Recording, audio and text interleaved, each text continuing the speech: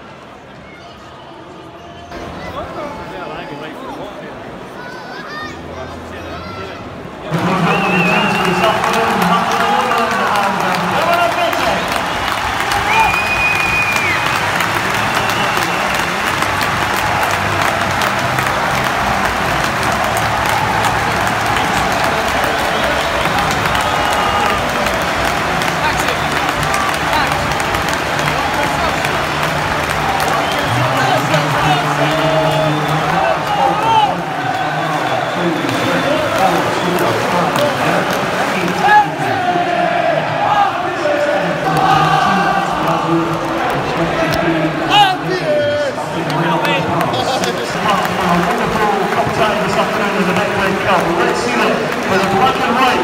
Come on, you Come on, Mulroney! Oh, good save by the keeper. Still there? Oh, off the line. Good start for the Hearts. Come on. Mulroney, good ball.